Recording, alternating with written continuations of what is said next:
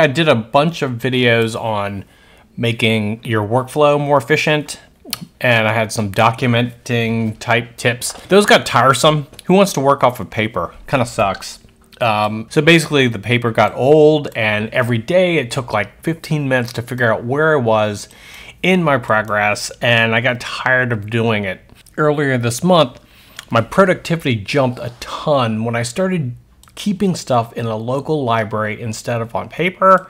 I created an empty game object, and every single feature I used or created, or I actually kept it in here. It's not wired up to anything, but there's an example of doing comparing for the days of the week using simple ink compares, or how to swap out a sprite on a UI item. Post-processing's ready to go for how I like it.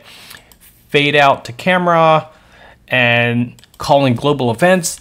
So I'm starting to build this stuff. All I have to do is go back to my snippet library, grab this one chunk, and paste it wherever I want. Anyway, hope this tip helps. If not, all right.